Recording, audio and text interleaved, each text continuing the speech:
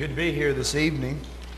This evening we're going to share part 3 on how I escaped the Jehovah's Witnesses. I like that title more and more as I think about it.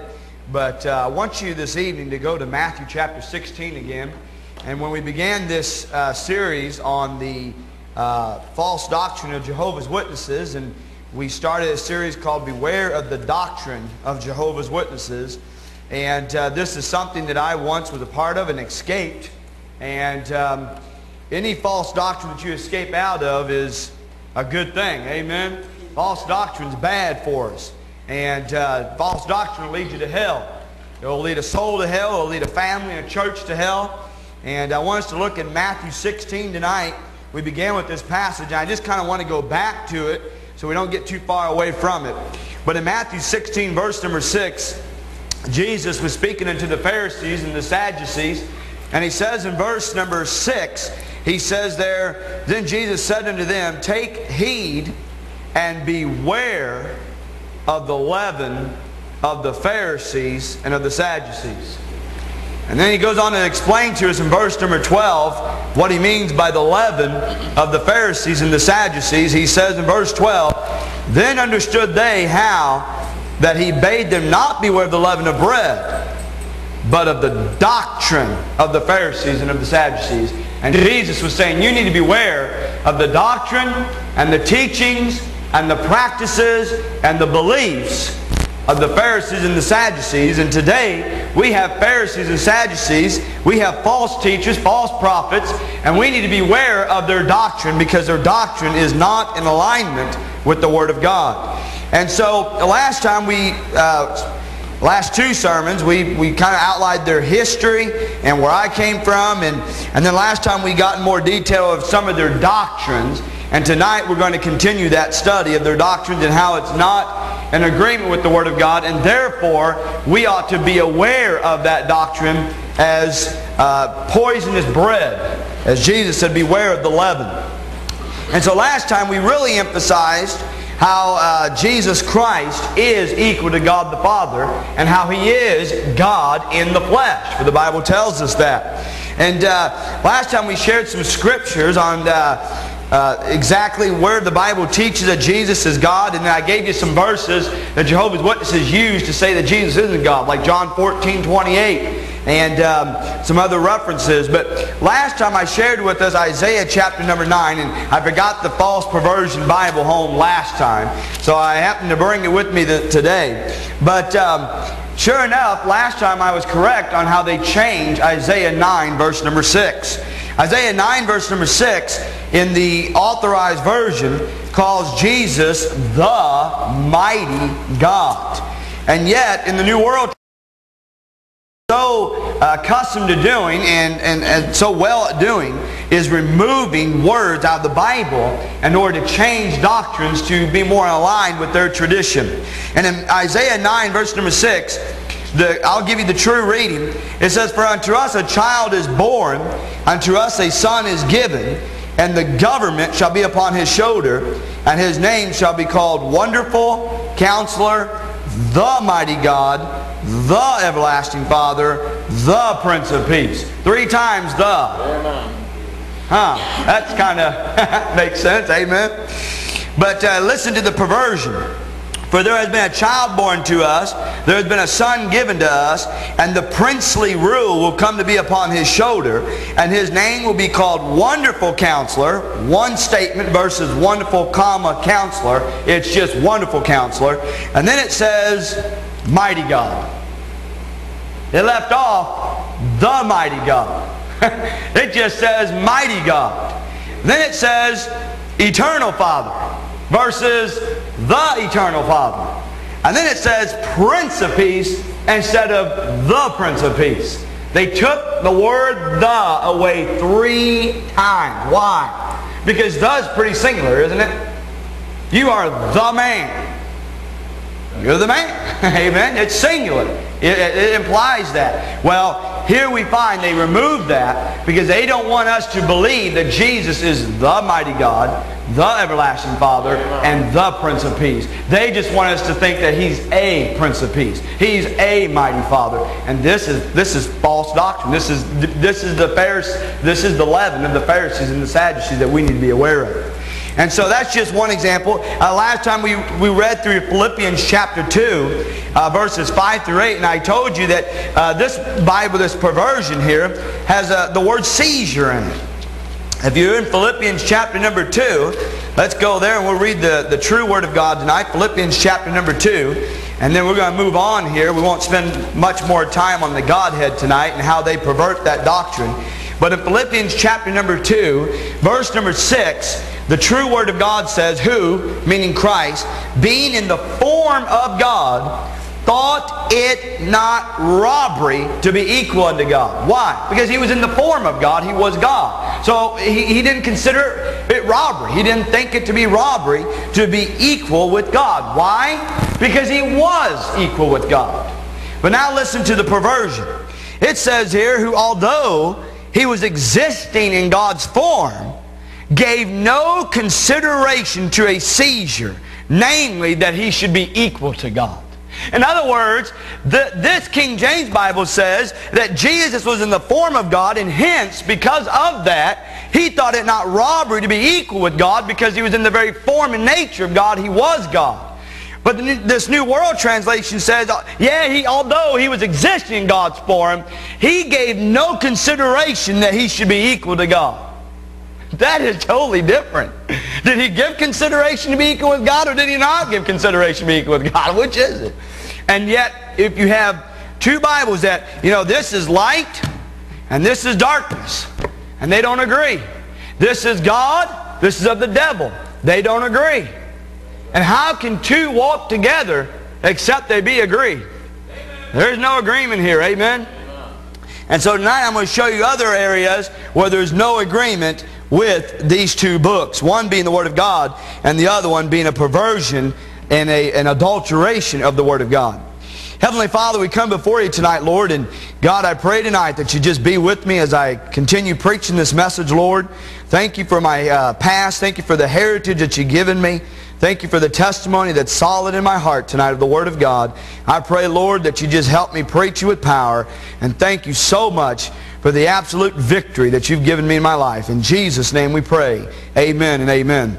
So last time we left off with this seventh point, and that was that Christ was raised from the dead as an immortal spirit. And that is not what the Bible teaches. The Bible actually teaches that Jesus' flesh rose from the grave. And we shared last time how Jesus said in John 2, destroy this temple, and in 3 days I will raise it up. And they thought that He was speaking about the temple that it took 46 years to build. And Jesus said, no, I'm talking about the body of this temple. And so Jesus, this body of the temple that Jesus was talking about, actually rose 3 days later and came back to life, so that you and I can have victory, and so that our resurrection is now guaranteed because of His resurrection. And so I want you to go with, let's see here, go to Matthew chapter 28, and I'll share with you another verse that proves that Jesus' body was actually resurrected, not an immortal spirit. In Matthew chapter 28, I want us to look here at verse number 9, and this verse is actually also corrupted in the New World Translation. In Matthew chapter 28, verse number 9, the Bible says, and as they went to tell His disciples, behold, Jesus met them. And then it says, saying, all hail. And they came and held Him, Jesus, by the what? By the feet. Jesus' body was literal here. And notice what it says that they did when they came at Jesus' feet. They worshiped Him. Now who does worship only belong to? God. Therefore, since quote unquote Jesus is not God, it says, and look, Jesus met them and said, good day. They approached and caught Him by His feet and did obeisance to Him. That is not the same as worship Him, amen. This is a perversion. And what better thing would the devil have than for us not to worship Jesus? Amen? And so once again, this has been changed. Yea, hath God said. But so we know that Jesus was raised, his actual physical body was, and you and I, one day our physical body is going to be raised as well. Turn with me, if you would, to 1 Corinthians chapter 15. This issue of whether or not Jesus was resurrected is so important. Everything else hangs on it according to the Bible. In 1 Corinthians chapter 15, verse number 3, Paul here says in verse number 3, he says, "For I delivered unto you first of all that which I also received, how that Christ died for our sins, according to the Scriptures, and that He was buried, and that He rose again the third day, according to the Scriptures." And then he goes on to say some details about His resurrection. Now look at verse number, let's see here. Let's look at verse number 12. "Now if Christ be preached that He rose from the dead," which, by the way, that's what we preach here, is that Jesus rose from the dead, amen. They put nails in His hands and put nails in His feet, and He died on that cross, and He was buried, and yet He came back alive 3 days, and they were able to put their fingers in the prints of the nails in His hand, and it was the same Savior that died on that cross 3 days prior. That's what I believe. He actually rose. His body rose from the grave. And there was an empty tomb that morning, amen. That's what I believe. And you know, so you got to wonder, wait a minute, if Jesus' body was not raised, then how did they go to an empty tomb? And I know kind of where they go with it.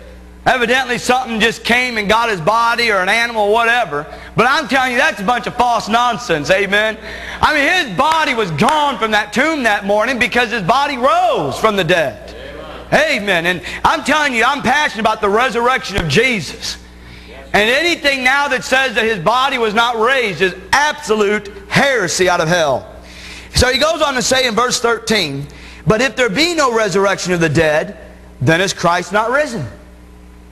And if Christ be not risen, then is our what in vain? Our preaching is in vain, and your faith is also in vain." Why? He goes on to say in verse 16, "For if the dead rise not, then is not Christ raised. And if Christ be not raised, your faith is vain. Ye are yet in your sins."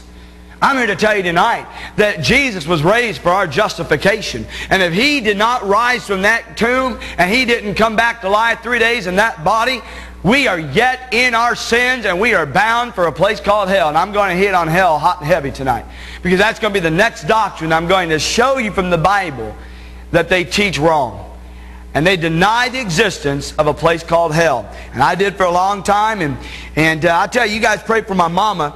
I was able to witness to her 3 hours the other night. It was an absolute, I had to get up early the next morning. But I kept, every once in a while I look at the phone and I'm like, oh, Lord. Man, I got more sleep being taken away. But that's fine, amen. That's what we need to do. We need to get to the point where we realize, you know what? Someone going and dying to hell is worth more than getting a few hours of sleep, amen. Amen. I tell you what, I started hearing the wheels turning. That's good stuff when you start hearing someone, oh. The light just kind of starts going off. It was powerful that night. And so I explained to her, and if she said, "So that's how simple salvation is?" I said, "You betcha." That's how simple it is. And so I'm telling you, just pray for her, because it's heading in the right direction. You just sometimes know when someone's getting close, amen. But the Bible here in 1 Corinthians 15 talks about the resurrection. Now we're going to move on to this next key doctrine right after the resurrection. And this is the 8th point in their false doctrine. Number 8, the wicked will be eternally destroyed, not punished. And what Jehovah's Witnesses teach is a twofold false doctrine. Number 1, soul sleep. That's number 1. They're not the only ones to teach it. Seventh-day Adventists teach this doctrine. There's a lot of other side cults or groups that teach this doctrine. And it's absolutely not a true doctrine. And so there are a lot of areas in the Bible that'll talk about how they were sleeping in death. But I'm going to show you tonight that we are composed of 3 parts tonight. And all scriptures that Jehovah's Witnesses, Seventh-day Adventists, whoever they might be, that will show you, that try to prove this doctrine of soul sleep, never once is in reference to the soul, but the body. And I'm going to show you that in the Bible. But there are 8 doctrines that the wicked will be eternally destroyed. So that's the first thing, is soul sleep. The second thing is this false doctrine of annihilationism. That we are simply, the wicked will simply just be destroyed, and it happens in a moment, and they don't have to go through an eternity of burning in a lake of fire. They're just going to be destroyed by fire, and then they're done for all eternity, and it's settled from there. But I'm telling you, that's not what the Scriptures teach. And I'm going to show you spot after spot. So tonight, we're going to, normally when I preach on the doctrine of hell, it's towards you and being lost. Amen. That's usually. But tonight, I want to preach on the doctrine of hell from a different angle, just proving its simple existence. Amen. And so, they teach this, that, you know, they teach that hell is simply the grave. It's just the grave. So that being said, every person that you've ever loved or known that died went to hell. Simply speaking, they went to mankind's common grave, is what they call it.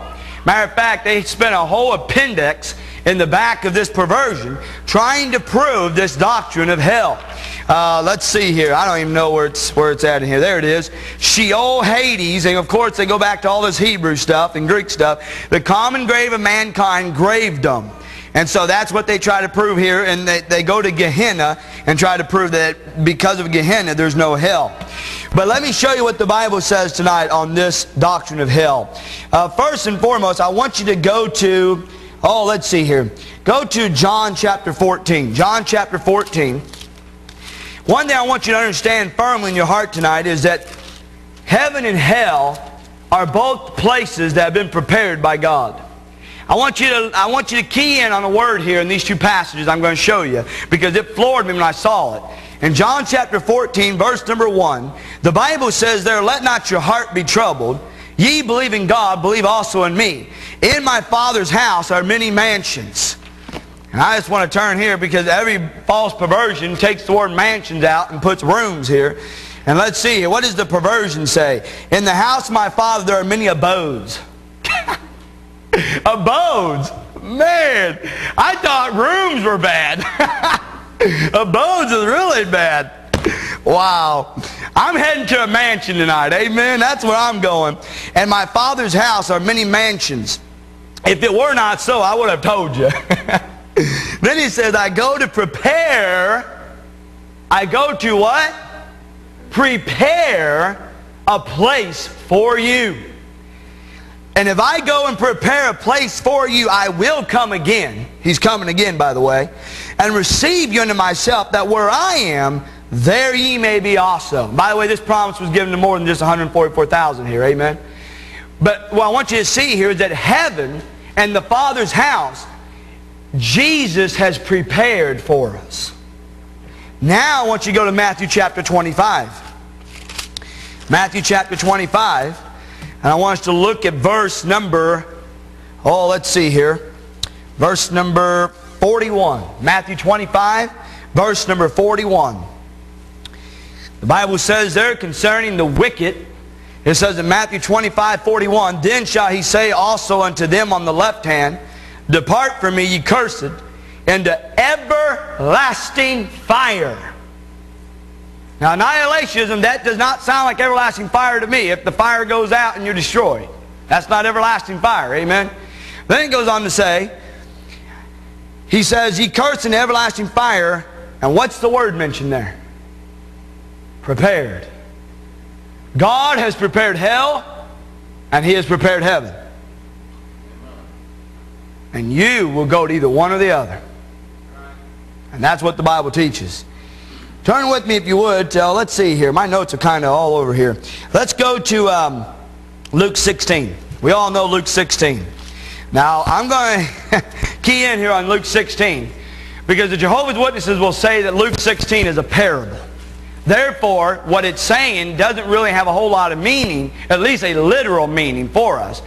And I remember reading their commentary, which I didn't bring it with me because it's where it needs to be, not in my house, amen. But I remember reading this chapter one time on their commentary in Luke 16. And I mean, it just floors you. The kind of concoctions and twisting of this parable that they give here in Luke 16. But I'm going to tell you something. One thing that you need to remember about parables in the Bible. Jesus always explained them. There is no explanation after this parable. Quote unquote parable. Why? Because it's simply not a parable. It's an absolute true story that Jesus was telling you about. A true life account that Jesus was telling you about here in Luke 16. The Bible says in Luke 16, verse number 19, there was a certain rich man. Well, it ain't very certain if there wasn't really a rich man.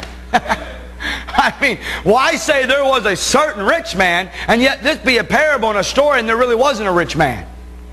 Sounds like Jesus is kind of playing with us here, if that's what the Jehovah's Witnesses are right. But see, anytime the Bible says there was a certain, for example, you go read Job 1, there was a man in the land of Uz. The Bible ain't playing with it. There was a man, there was a man, there was a man. And nowhere in this passage does he explain this parable. Because here's the deal. If this is a parable and it doesn't really mean what it means, then Jesus would tell us what it really meant. Amen? We wouldn't be in the dark and say, well, I wonder what he meant by that. I guess I got to have the Faithful in the Street Slave class in New York to clarify it for me. Now let's read this passage. Luke 16:19. There was a certain rich man which was clothed in purple and fine linen and fared sumptuously every day. Okay, there's the rich man. And there was a certain beggar named Lazarus, which was laid at his gate full of sores, and desiring to be fed with the crumbs which fell from the rich man's table. Moreover, the dogs came and licked his sores. And it came to pass that the beggar died. Simple as that. He died. This is not some, it didn't really happen. He died. And he was carried by the angels. The angels are going to either carry you to heaven or they're going to carry you to hell, one or the other. It says the angels carried into Abraham's bosom. The rich man also died and was buried. You notice he was buried. What was buried? The body. Did he cease to exist after the body was buried? Continue reading on. The Bible says, continuing on, he says there, and in hell he lift up his eyes. In hell he lift up his eyes, being unconscious. That's not what it says. Being in torments, and seeth Abraham afar off and Lazarus in his bosom. Now I want you to look at verse 28. For I have 5 brethren, that he may testify unto them, lest they also come into this what? Could anything be more clear that hell is a place? He says, please go warn my 5 brethren, lest they come into this place. And yet hell's not a real place. So once again, we see here in Luke 16, as long as you believe the Bible and don't call it a parable, you actually get true doctrine. I'm telling you what, there's probably 50 or more points on the doctrine of hell that we can glean just from this passage alone. And if it's a parable and doesn't mean nothing, we lose all that beautiful truth. Amen. I mean, I'm not saying hell is a beautiful place, but I'm talking about the reality of it and knowing the true doctrine of hell is right here in this passage. He calls it a place in verse number 28. If you would, go with me, if you would, to Revelation. Revelation, chapter number 20. We already read Matthew chapter 25, verse number 46. And in Matthew chapter 25, which I'll read that when you guys go to Revelation 20, and I'll go to Matthew chapter 25. And once again, like so many other doctrines, the Jehovah's Witnesses is going to change this in the Bible in order to fit their idea. In Matthew chapter 25, verse number 21, the Bible says, Then shall he say also unto them on the left hand, Depart from me, ye cursed, into everlasting fire, prepared for the devil and his angels. And in Matthew 25:46, the Bible says, "And these shall go away into everlasting punishment, but the righteous into life eternal." And now there's some people that will say, well, hell is real, but it's not forever. Well, if that's the case, then neither is eternal life for the righteous, because it uses the same word. We can't play like that. And so, but what I want you to key in on in verse number 46 of Matthew 25 is he says, "These shall go away into everlasting punishment." If I'm sleeping, I'm not going through punishment. I mean, when my head hits the pillow, and I don't know nothing, I ain't experiencing no punishment. But he says, "These shall go into everlasting punishment." And the perversion reads, "And these will depart into everlasting cutting off." So I guess forever they just get cut off limb by limb, I guess. I don't know. But I'm just telling you, I love Gloria sometimes on this. She just cracks me up. But anyways, everlasting cutting off. I guess that's forever having stuff cut off. I don't know. But I'm telling you, it's everlasting punishment. Amen. That's what it teaches. And of course, they change that and make themselves really make us laugh. Amen. But now you're there in Revelation chapter 20. Revelation chapter 20. I want us to look at verse number 10. We read in Matthew 25:41 that hell was prepared for the devil and his angels. I'm going to tell you something. You go read 2 Peter 3:9. God wants nobody to go to hell. Nobody. It's not His will that any person goes to hell. So when people say, well, God, you know, He's an unloving God, sends people to hell. No, no, no. There's only one person that sends you to hell, and that's you. You're the one that sends yourself to hell. God does not send yourself to hell. You're the one that does that. He's prepared both places. It's up to you which one you want. If you don't accept Jesus Christ and thereby reject heaven, then you must go live somewhere else besides heaven. You make the decision where you want to live. My parents used to tell me all the time, you make your bed, you lie in it. I knew right away if I was going to move out, that was it. I mean, they made that very clear, amen. But in Revelation chapter 20, verse number 10, the Bible says concerning the devil, it says in Revelation 20, verse number 10, "And the devil that deceived them was cast into." Now, I want you to understand something. If there's any phrase I want you to understand or underline in your Bible tonight, it's this two-word phrase, cast into. I'm about to go in detail what the Bible uses that phrase. Cast into the lake of fire and brimstone, where the beast and the false prophet are. They're still there 1,000 years later. And it says, shall be tormented day and night forever and ever. So what I did was, about a week ago, I took the word torment and tormented and looked at it all throughout the Bible. And never once does it mean just a blissful sleep. It means tormented. Flat out. That's why the devils in the Gospels said to Jesus, has the time come for us to be tormented? They knew where they were going. They weren't looking forward to it. Why would they be so frightened if it was just over in a second? They were soul sleep or annihilated forever, and that was it. They were not looking forward to being tormented day and night forever and ever, which is what the Bible teaches. Study the word torment and torment. It never means,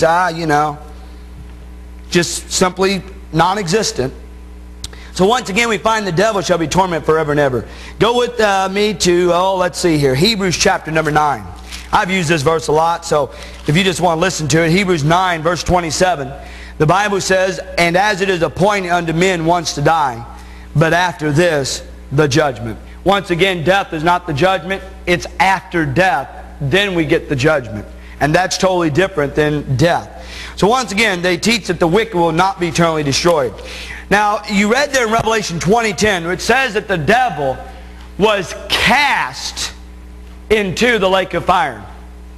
This phrase, cast into, actually occurs in the Bible 44 times. And in every occurrence, whenever they're cast into, whatever they're cast into, it is a literal place. Every time. Go with me, if you would, to Matthew chapter 4. Matthew chapter 4. We'll just look at one example of this. Matthew chapter 4. And look with me at verse number 12. Matthew chapter 4, verse number 12. Now you remember, you read there in Revelation 20, the devil was cast into. And I told you, underline that phrase, cast into. Here in Matthew chapter 4, in verse number 12, the Bible says, now when Jesus had heard that John was what? Cast into where? Was that not a literal place? Absolutely. You know, the Bible already said that hell was a place. But just in case we can't get them to be convinced that Luke 16 is not a parable, we can use this right now. Every time this word cast into is used in the Bible, it is a literal place. Let me read for you Psalm 140. The phrase cast into, used in connection with hell, is 14 times in the Bible. And let me quote to you Psalm 140, verse number 10. Psalm 140, verse number 10, the Bible says, let burning coals fall upon them. Let them be cast into the fire. They're literally cast into a fire. Amen? And let's see, in the Gospels, you find this expression used over and over, cast into. We won't go to all of these for the sake of time. But if you want a copy or you want some verses on it, or just better yet, if you got a Bible search engine, just type in cast into, and you'll find this all at the Bible, and it's always a literal place. Always. Never an exception to it. So we know that this is a literal place. I'll give you another example. Exodus chapter 1, verse number 22. The Bible says, and Pharaoh charged all his people, saying, every son that is born ye shall cast into the river. The river was a literal place. Just like hell is a literal place, and you can't get around it. So let's say we've established the fact now that hell is a literal place. Their second argument is going to be, well, hell is the grave. Okay. Since they say hell is the grave, I'm going to do this little test now, and we're going to go throughout the Bible.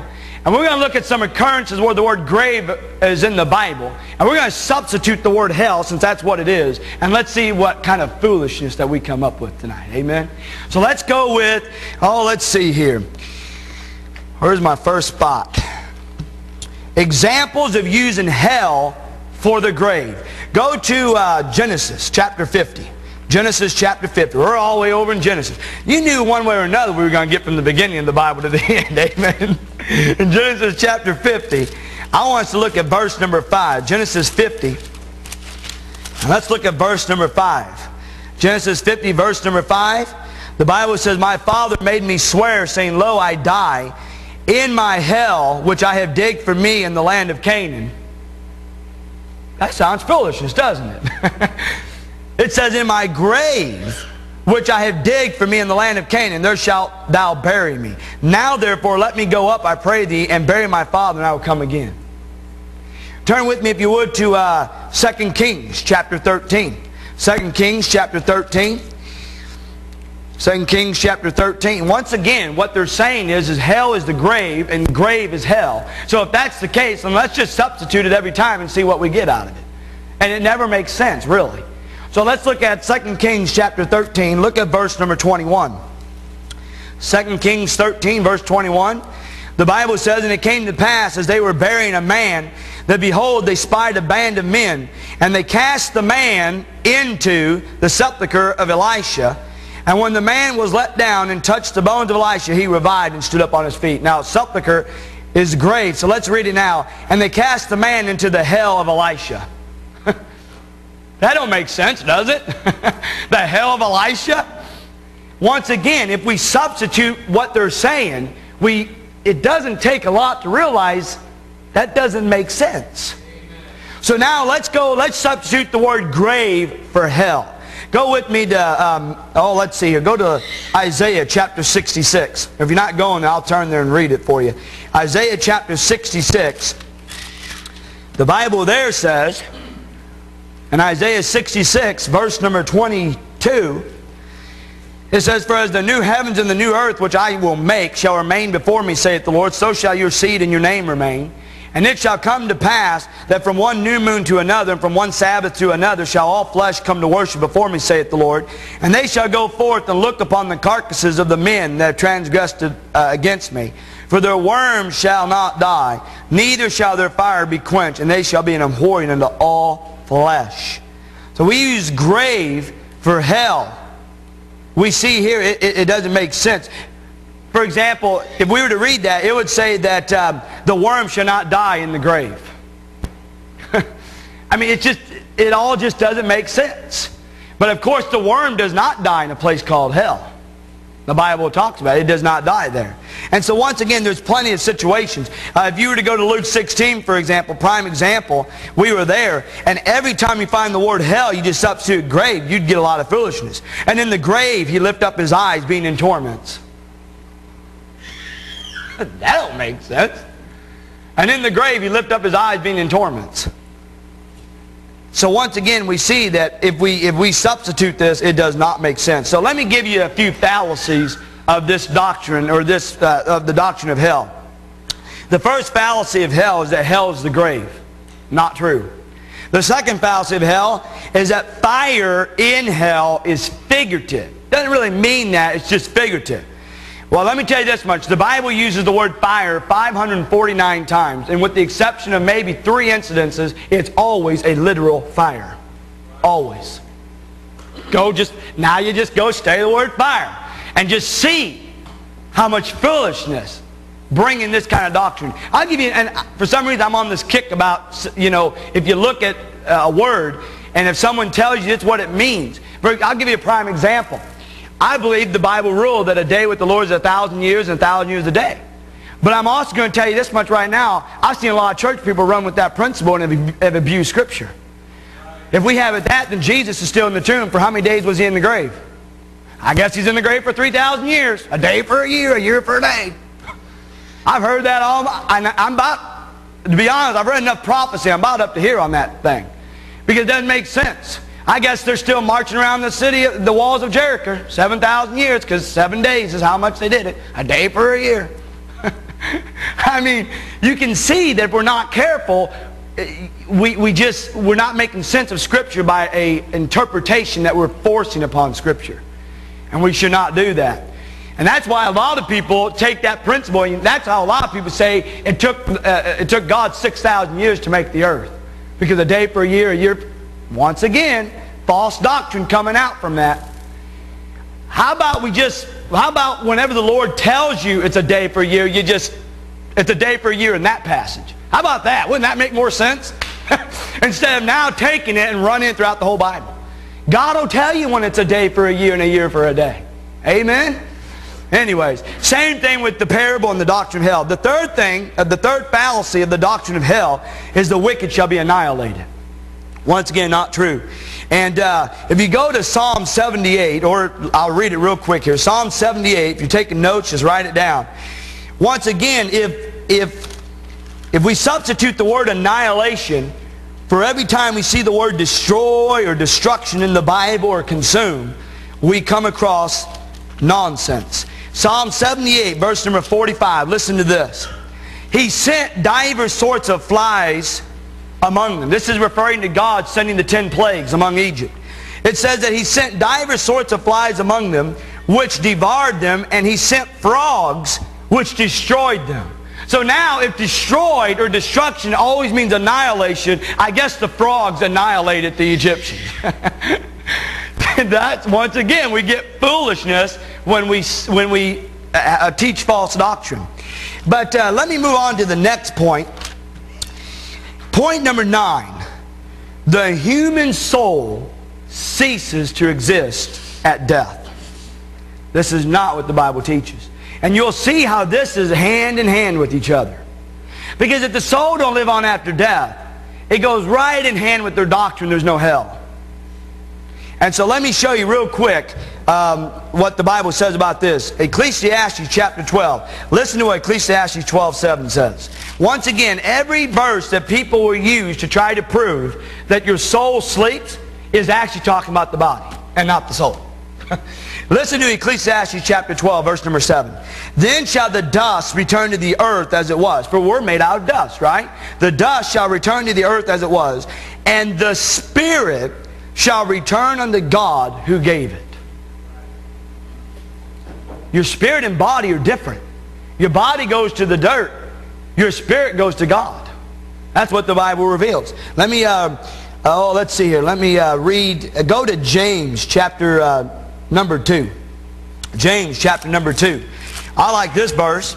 In James chapter number 2, verse number 26, the Bible once again is helping us understand that the body and the spirit are different. You are made up of practically a trinity. You are made up of body, soul, and spirit. And I think that's ironic because Jesus, or God the Father said in Genesis 1:26, let us make man in our image.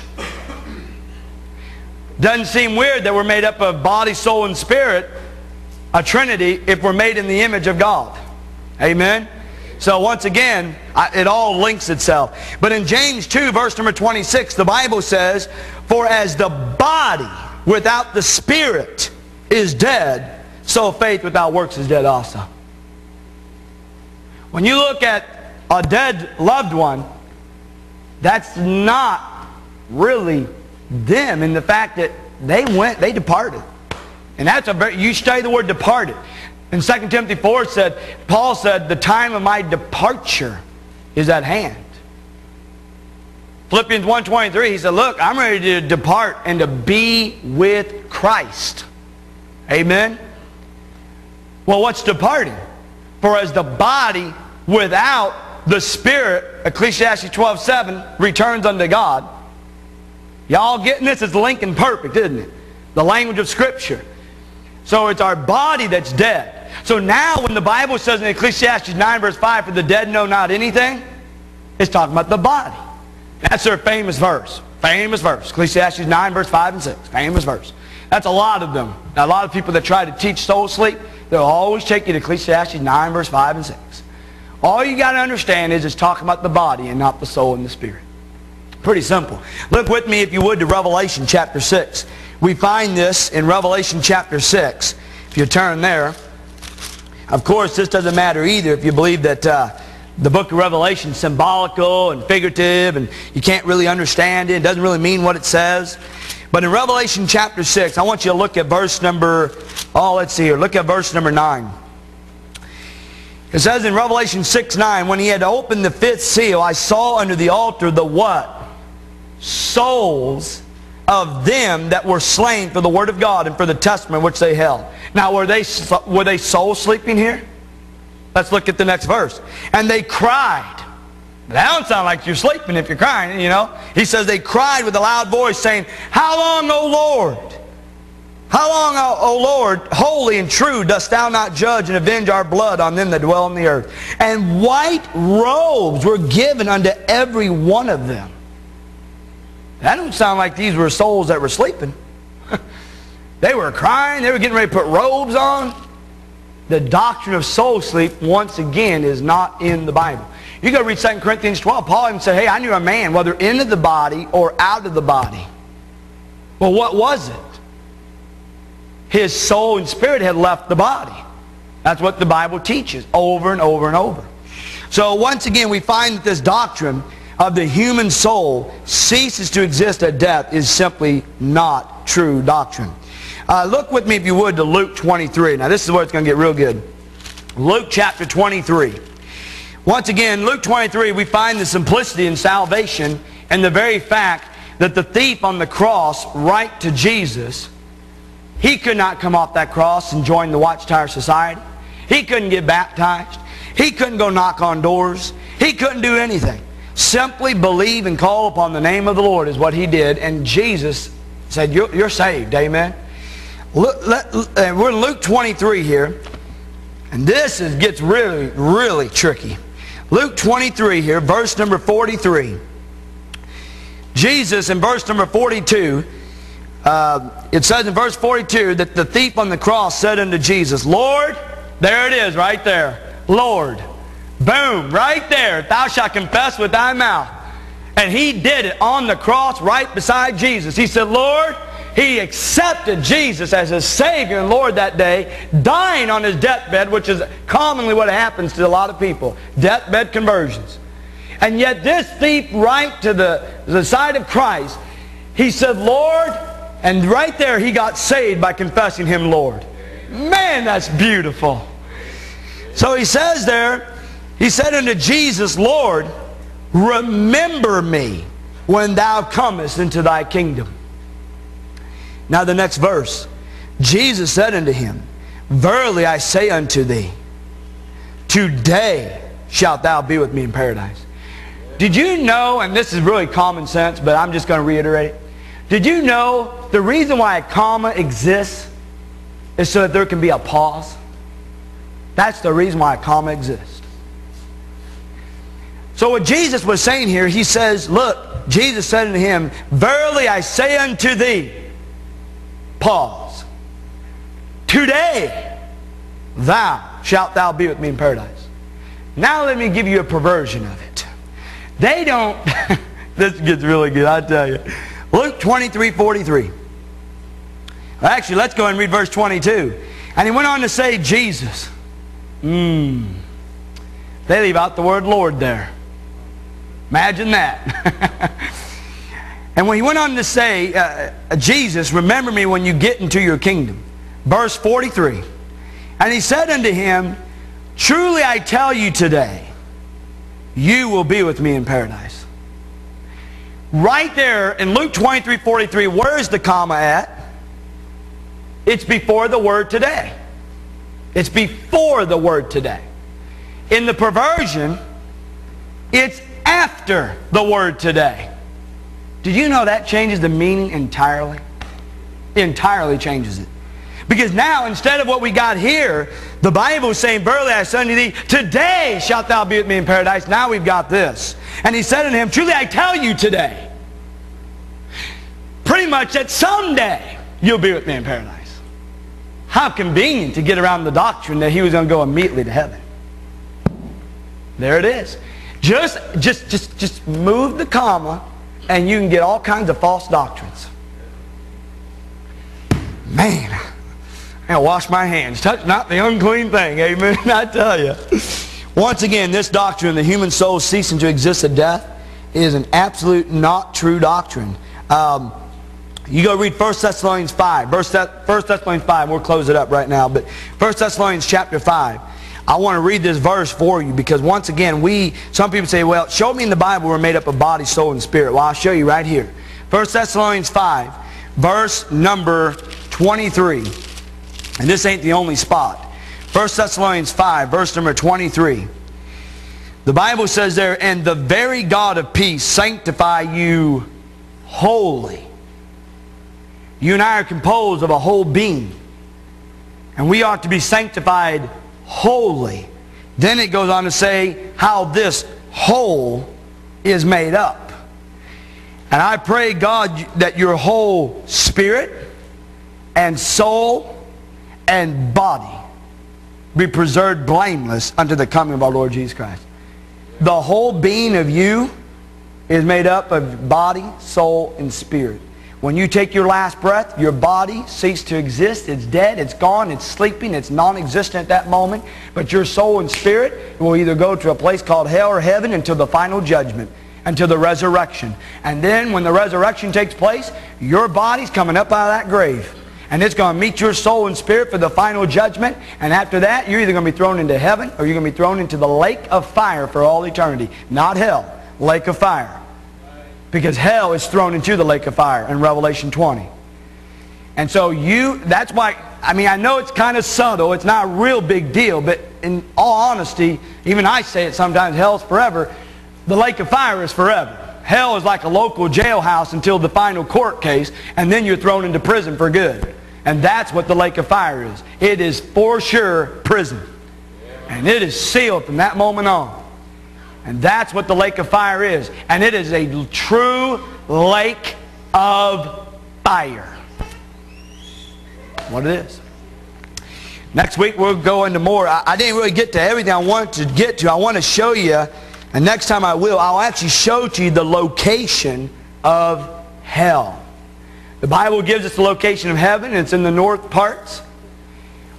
But the Bible reveals to us the location of hell too.